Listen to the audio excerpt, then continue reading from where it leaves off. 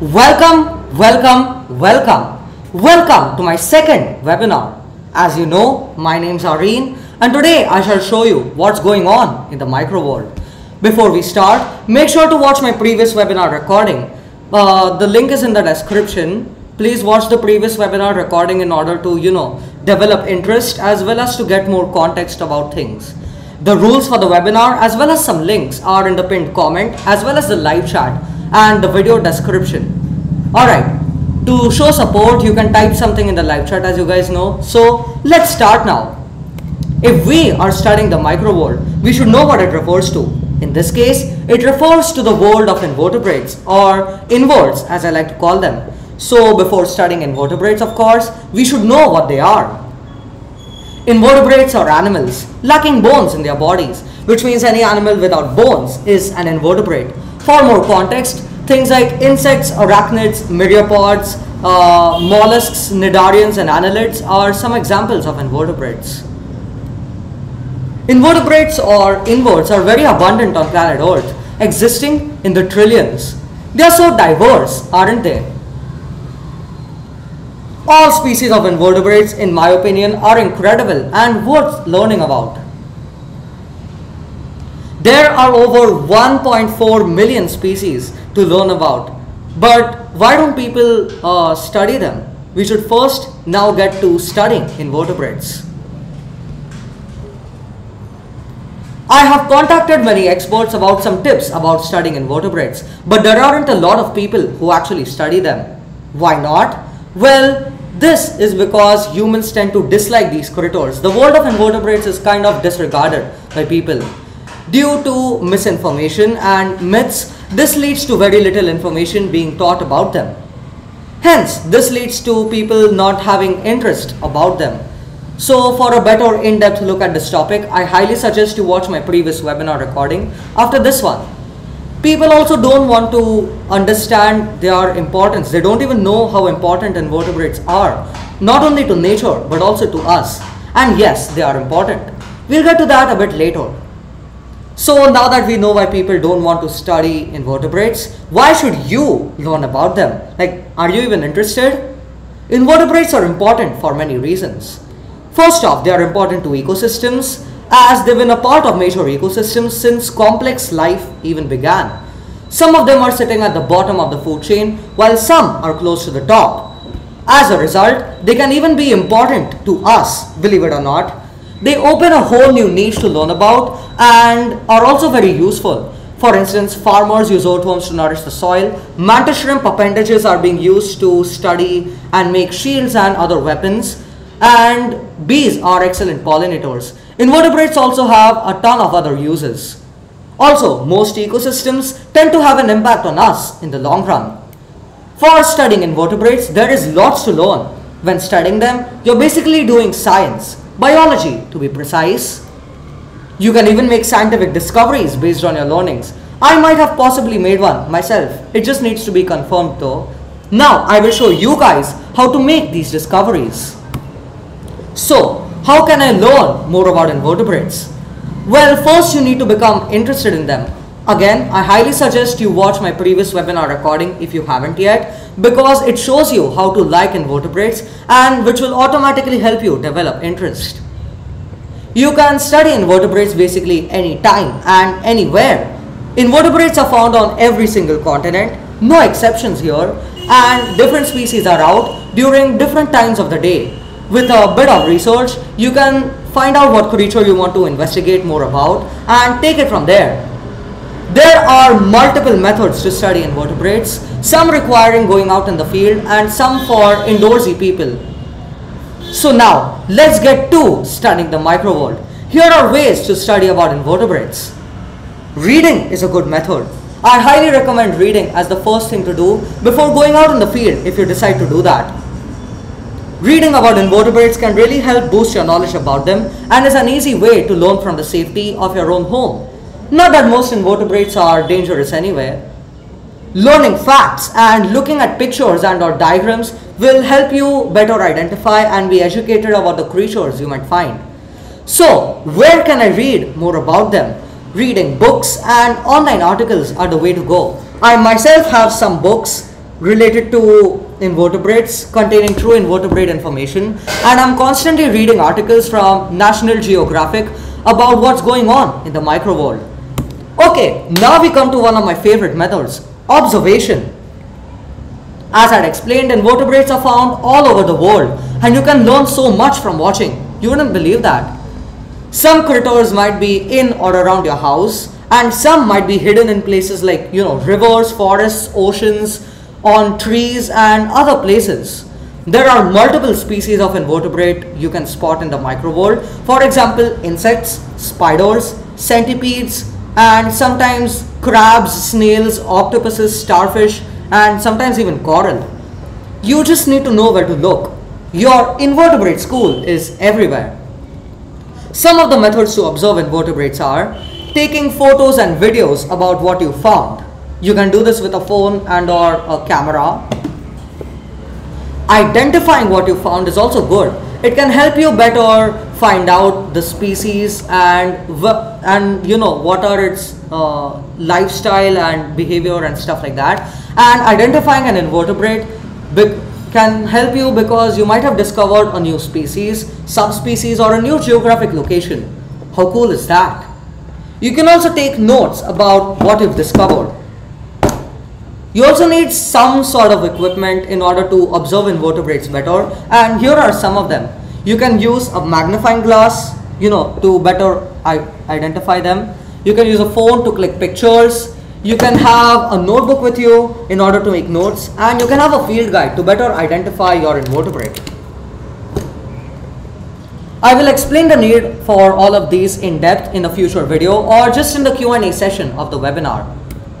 Okay, now we come to photography. How will this help studying invertebrates, you may ask? Photography and documentation has few minor benefits. For example, it helps better identify your creature. I already explained why it's important to identify an invertebrate which you spot. So you can use stuff like insect identifying apps or something like that in order to identify your invertebrate. One more benefit of photography is helping biologists with your discoveries because it gives definite proof so as to what you've observed. Be it a new species, a new behavior, or something else, you're contributing to science whilst doing so. Just keep that in mind. Photography can also be done for fun. I have collected multiple photos of insects and spiders and other invertebrates, and I also love to document their lifestyle and behavior. And here are things which you can document. First is behavior. Next are incredible moments like a butterfly emerging from its pupa or a spider molting. This is something which might take a bit more effort. You can also document your observations and lots of other stuff. Photography and documentation of invertebrates also helps others learn about them. That's one of the reasons I have this YouTube channel related to invertebrates and biology. You might also need to invest in something like a macro lens for your phone or a DSLR or something, as well as professional lighting in order to click photographs. The next study method is experimentation. It better helps identify the lifestyle and behavior of invertebrates. Some invertebrates even have particular idiosyncrasies. But what is an experiment? Here is the experimental method. Well, you can learn more about invertebrates by observing them first, making a hypothesis based on your observations, testing out your hypothesis, and taking note of your conclusion. In fact, this channel, A.B.S.E, stands for Audience Biological Science Experiments. Experiments are a great way of contributing to science and tipping your hat off to it, and can even help make potential scientific discoveries. That's pretty cool. Did you know that invertebrates can be pets? Although unusual to most people, tens of thousands of humans actually keep invertebrates. That includes me. Keeping them is kind of like an all-in-one method to study about invertebrates. Because of low maintenance to keep them, and you can observe them for much longer and better conduct experiments. I am not talking about harmful experiments here. Photography and documentation also gets much better, as now you can click from more angles and set up sufficient lighting at home. It's also a super cool experience to keep a critter like, an insect, like a mantid ant, beetle, and much more. You can keep stuff like spiders, earthworms, centipedes, and lots of other invertebrates. Keeping invertebrates is just a bonus thing, and only if you're hardcore enough to do so. Okay, now I highly recommend this method, doing more research. It will really help broaden your knowledge about the microworld. You can go on nature trails to spot some critters. You can learn to get information from reading more. You can learn to use a field guide in order to identify invertebrates much more. You can get in touch with experts. I am in touch with many experts who, by the way, fact-checked this PPT. You can learn from multiple sources, because if you learn from one source, it will really make your information very narrowed down. Learning from multiple sources also helps you better have a conclusion about things and will help you learn much more. You can observe invertebrates more, as well as probably even going hardcore so as to, like, for example, get a job related to invertebrates or other animals. I want to do this thing, only if you're hardcore enough to do so. Invertebrates, believe it or not, can also be studied online. How, you may ask? Here's how. Reading online articles to know ecological events or invertebrate discoveries is good. It's a method of reading, of course. To better identify invertebrates with like notes or photographs, you can go to identification websites like spideridentify.com and bugguide.net. Species on these websites are well catalogued with good information about the invertebrate. Who knows, maybe even you might get to document a species. Blogs and forums are interactive ways to study invertebrates online. I highly recommend this forum called arachnoboards.com. The link is in the description, to discuss all topics microworld related. My own website also has a chat box from which you can type questions to other members of it. You can also email me on my email address. Check the description to ask any questions or send me any pictures, artwork for my wall and video clips. Emailing professional zoologists will also help clear your questions. I am personally in touch with a few myself. You can watch educational invertebrate videos on YouTube, and you can go to my website to learn more. All these links, by the way, are in the description of the video. If you're on the phone, you'll find like a drop down menu next to all the controls, and if you're on the PC, just scroll down. Invertebrates can be studied on social media as well. YouTube and Facebook have many educational and tutorial videos related to invertebrate concepts. Facebook groups are interactive and can help you post questions, answers and pictures on these groups. When you watch invertebrate videos, watch relevant channels which do not spread misinformation. Some examples of this are Ants Canada, Deep Look, A.B.S.E, which I own, by the way. You can go and subscribe to these. And you can also post your own pictures and videos on YouTube, Facebook or Instagram and other sites to help other people learn more about the disregarded world of invertebrates. Related to this, let's come to my experience with invertebrates. This background noise is really getting on my head now. Regardless, I have implemented all of these tips into my research arsenal, and it's time to show you what I have created. First is my YouTube channel on which you're watching this webinar right now. It has more than 380 subscribers and more than 100 invertebrate videos which are very educational. I also have an entire documentary series about invertebrates called INVERTS for Dummies. This is for people who want to learn more about invertebrates as beginners. You can check these links in the description, by the way. So you can go subscribe. You are also showing your support for the disregarded microworld by subscribing to A.B.S.E, and if you turn on notifications on as well, you'll be notified for future uploads. So go subscribe. I also have an Instagram account and you can follow me on that for like updates and photographs. Regardless, how have I created all of this, you may ask? What's my experience with invertebrates? How much do I personally know? Well, this slide may explain that. So, of course, I'm very interested in invertebrates, invertebrate biology. I started studying more about invertebrates around 3 years ago, like in 2018 or 2017. I have gotten in touch with experts on the field of invertebrate zoology, like the famous lepidopterist Dr. Isaac Kahinkor, also known as the Butterfly Man, and lots of other people. Invertebrates weren't hostile to these experts, nor to me, and actually won't be to anyone. That's a great way of learning about invertebrates. That's one of the tips. Regardless, There are lots of incredible moments I witnessed and documented for my YouTube channel, and you can check out my top picks in the playlist in the description. So yeah, I also want to pursue invertebrate zoology as a career, which will be epic. Now, do you have any questions? You can ask them right now. You can post these questions in the live chat, and yes, only subscribers can post questions. I have unlocked subscribers only mode. So fire away with your questions. I'll answer them. Okay, I got a question over here. Why do we need containers? Very good question, Jason's Arachnids. So we need containers in order to better observe and identify invertebrates, because you can first of all click them from way more angles, especially if your container is like, transparent or something. And yeah, overall it's better because it helps you film in a controlled location and other benefits.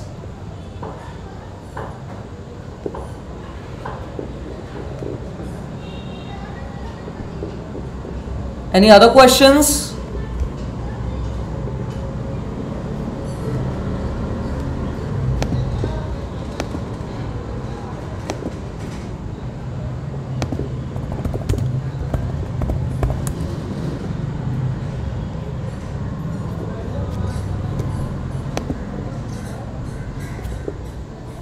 Okay, where do I get my containers from? So sometimes what I do is I buy them online, like these containers for example, and some of the containers I've actually recycled from, like, old food containers and things like that, like this. And yeah, so I have lots of types of containers. Like I have a container which has like a magnifying glass lens as a lid to better spot invertebrates, which was gifted to me, by the way. Okay. Please share names of fiction and non-fiction books related to this topic. Okay, so some non-fiction books you can get are, field guides to better identify invertebrates. You can get this awesome book called Life Changing by Helen Pilcher. It's non-fiction. I don't know of any fiction books which can help you learn more about invertebrates. So yeah. Okay, precautions to take when they are poisonous. Okay, if an invertebrate is poisonous, remember, poison is a sort of chemical which will only affect you if you try and eat the creature. If the creature bites you or something and if you get affected, it's venomous, not poisonous. That's the difference between poison and venom. And yeah, if it's poisonous, just don't lick it and don't eat it. Anything on leeches? Not quiet.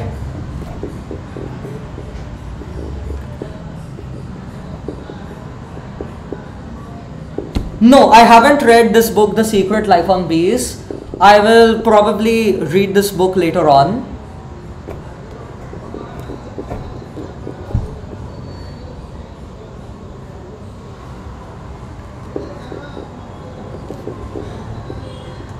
Okay, any other questions?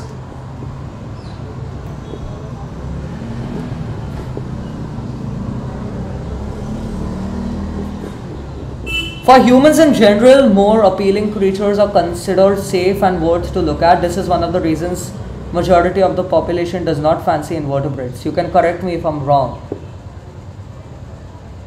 So actually most species of invertebrates are completely harmless to us. We just are filled with misinformation in our heads about these creatures, because someone must have told you that they might kill you or go into your ears, but most of those are just myths. And because of myths, lots of misinformation spreads, and as a result, people don't know that most invertebrates are actually harmless and cannot do anything to you. Okay, wait, I've got a question. How to study ants? So basically, you can study ants by first of all finding an individual ant, and you can trace it back, because ants live in colonies and they will eventually go back to the colony after foraging for things like food and stuff. And yeah, so you follow the ant to its colony. You can even document it on the way, and you can learn about their behavior, their hunting lifestyle, their aggression, etc. Have I bred butterflies and moths? Actually no, I haven't bred them, but I've actually raised a couple of butterflies and moths. On my channel I've actually made a video on the life cycle of a butterfly, and yeah, I had raised like 10 caterpillars for that. And for the life cycle of a moth, I have an upcoming video soon. Okay, what are your thoughts on dissection of smaller creatures in school? How can we make it more humane? Dissection in any way, in my opinion, will not be humane. And probably, in my opinion, dissection can be made more humane by not using live animals, using dead creatures and things like that. And although disgusting to some people, dissection can really help you learn more about the creature you are dissecting. I was actually thinking of observing a spider. I'm not sure on how to manage it. So, well, for most species of spider, it's very easy to observe them. Like for example, for some spiders, they are just staying put in their webs, which means you can observe it, for example, catching a prey which has landed in the web, things like that. You can document it, you can identify it, you can take notes. Then there are other spiders which are characterized as the hunting spiders, which wander around to catch prey. Some examples of these are jumping spiders and wolf spiders. They are very, very inquisitive, and yeah, it's very fun to observe them. I actually keep a jumping spider as a pet. So yeah, it's very fun to observe spiders. Okay, do I have any creatures to show us? Of course, wait. Alright, so over here I've got my jumping spider. Yeah, you see her over here, this brown. Yeah, the species of jumping spider is Plexippus spiculi. Then over here I've got a centipede. It is in its burrow. Yeah, you can kind of see its legs, right? Like over here. Yeah. Then I have another centipede. I don't know if it's outside. Wait, let me check. Yeah, it's kind of outside. Oh, it went back in. It went in its burrow. Yeah, most of my creatures are nocturnal and will be outside at night. Oh yeah, I also have this over here. This is my terrarium full of snails. The snails are also nocturnal, but you can see a couple which are outside over here. I have a group of orb weaver spiders as well as sheetweb spiders. And yeah. Okay, what are hammerhead worms and where are they found? So hammerhead worms are very interesting kinds of worms. They are mainly carnivorous. They hunt, like what do you say? They hunt like insect larvae and things like that. And yeah, they're pretty cool. They are named after their hammerhead shape for, their heads. And they come in lots of colors. I earlier used to own a hammerhead worm, and I've also seen one which has like blue stripes. That was pretty cool. Yeah, thank you for your feedback. Okay, what are my thoughts on centipedes? So one of my thoughts on centipedes are, first of all, they are nocturnal. Most species are nocturnal, which means they will be awake at night, and that also means that in the morning they hide in the darkness. At night, what centipedes do is they come out of their burrows and they will start hunting for prey and looking for them. At night, it's really cool to spot them. And centipedes come in all sorts of sizes, so very cool to observe. I've also spotted a species of spider called an Indian tiger centipede, which has the coloration of tigers, orange and black. And yeah, centipedes are carnivorous. Okay, any other questions?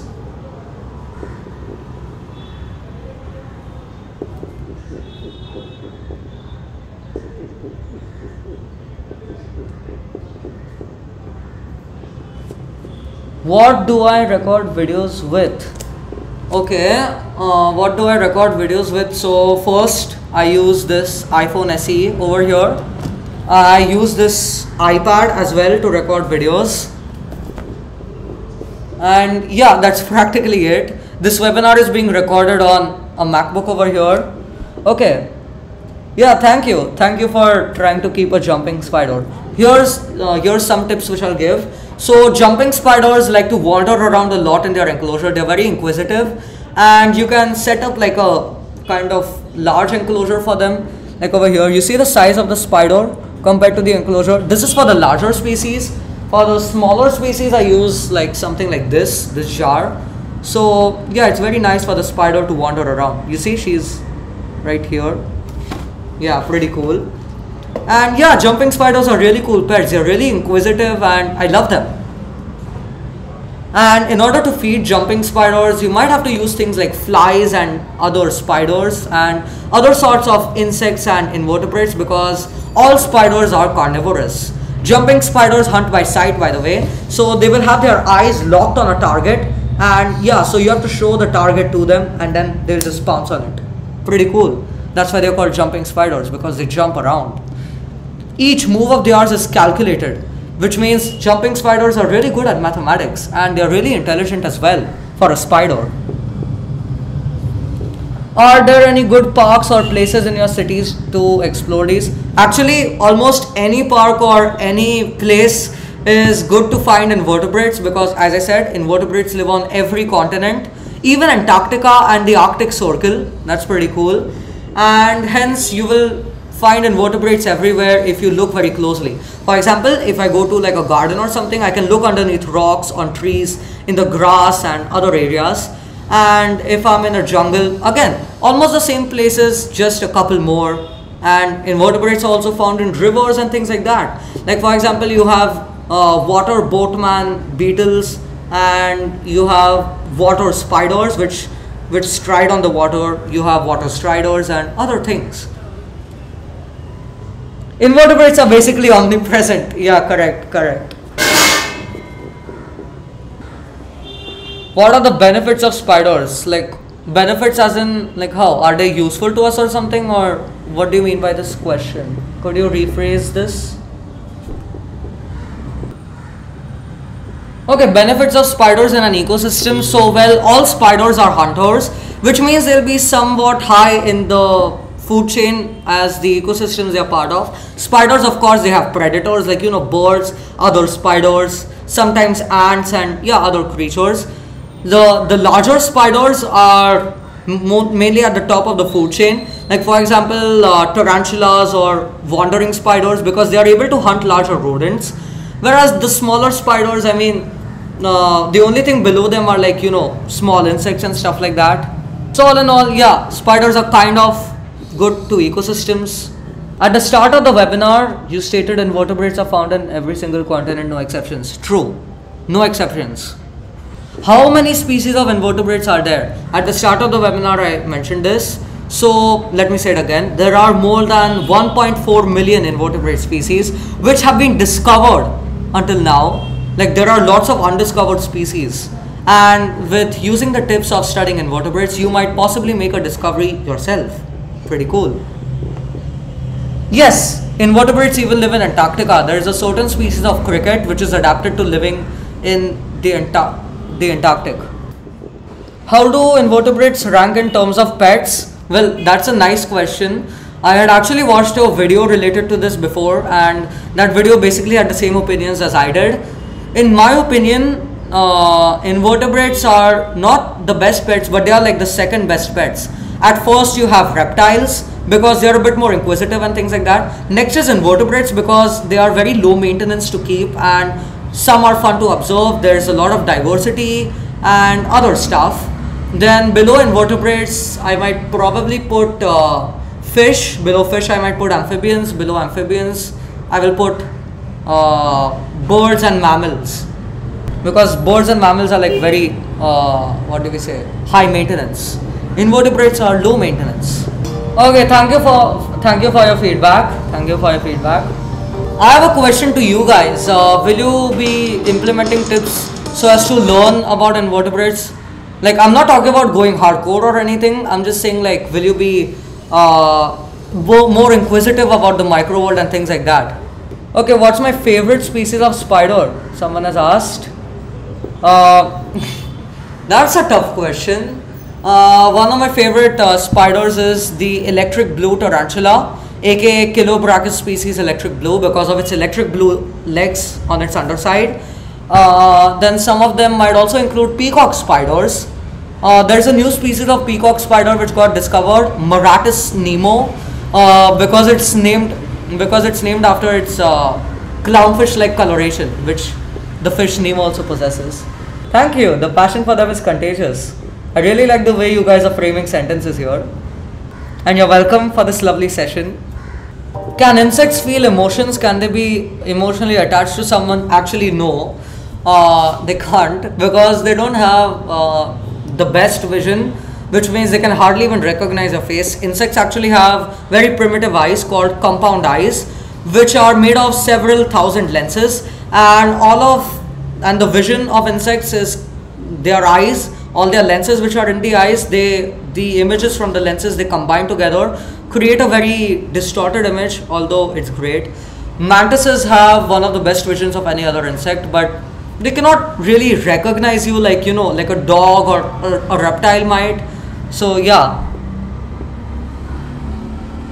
insects can feel certain emotions. Yeah, like for example, ants, they grieve, they kind of grieve over dead members of their colony, and then they dispose of their dead as well. Did you know that? In order to prevent infection and things like that going around the colony, like let's say an ant died of infection, the infection shouldn't spread throughout the colony, right?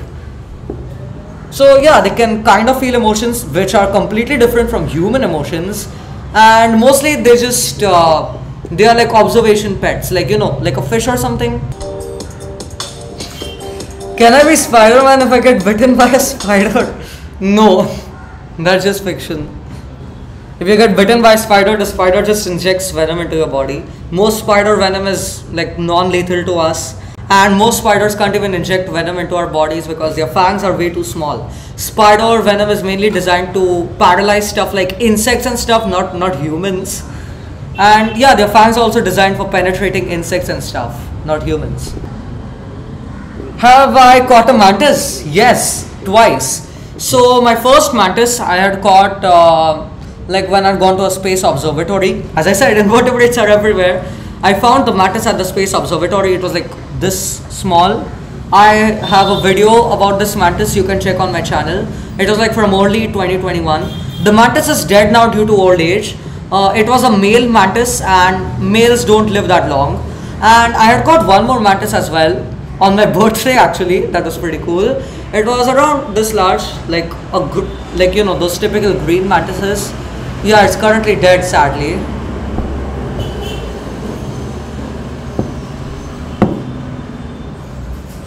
And one thing which you guys should know about mantises, I have made like 3 or 4 videos about mantises on my channel, like about how mantises hunt, can mantises catch animations of insects, and also mantises are like, they come in all sorts of colors. Yeah. And the sad thing about mantises is they don't live that long. They only live for like 1 or 2 years.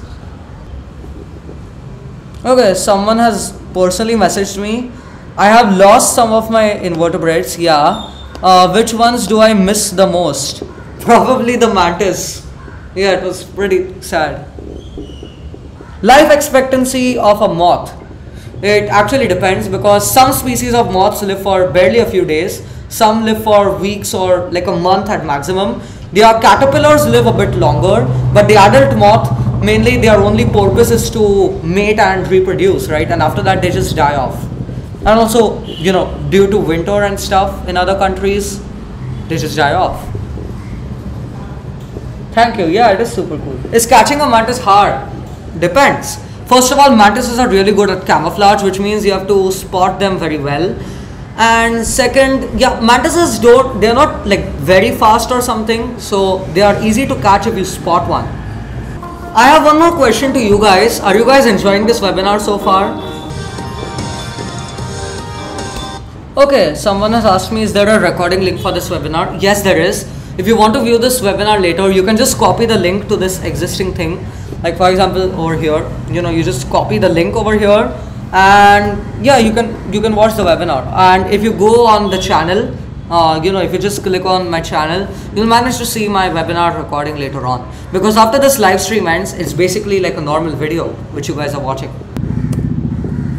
What sparked the fire of my interest in invertebrates? Sadly, I don't even know the answer. But if I were to hypothesize, like I know a bit of the evidence. I was interested in biology since a very young age, and yeah, things like these creatures really intrigued me. I wanted to learn more about them, and then I found out that invertebrates can make really cool pets. After more videos about them got suggested to me on YouTube around 3 years ago, and hence around 3 years ago I started doing more research on invertebrates. Yeah, I will share it with my friends if they have interest in this topic. Yeah, I'll also share it with the biologists who I'm in touch with. So yeah. Okay, I have a question which I got here. How are mantis shrimp useful, and what's my favorite species of invertebrate? So mantis shrimp can be useful to people for building weapons and shields. You know why? Because mantis shrimp, they are actually excellent hunters. Some of the mantis shrimp, they have very strong appendages at the front of their bodies, which they use to club their prey. Like they shoot their legs at the prey, like they kind of punch the prey like very very fast, and yeah, that can be used to make advanced weapons because matter shrimp are even capable of punching through glass. Yeah, and the next thing, how come their legs don't break? Because of the structural integrity of their exoskeletons. So if scientists take a look at their exoskeletons underneath a microscope, you'll manage to see those structures which make them strong enough, and that can be used to make protective things like shields. And yeah, my favorite invertebrate, that's the mantis shrimp, because mantis shrimp, not only are they super beautiful, they also have cool abilities. Okay, fine. Now I'll proceed to end this webinar. So I hope you guys enjoyed this webinar. Thank you all for showing your support for the world of invertebrates as well as to me by attending it. I hope it was a very productive Sunday morning for you, and yeah. So in order to show more support, you can type some feedback in the live chat and the comment section after the video has ended. And yeah, you can even email me some feedback. You can also show some positive feedback by subscribing to the channel and sharing the link to the webinar. Regardless, this is A.B.S.E signing out. So take care and goodbye.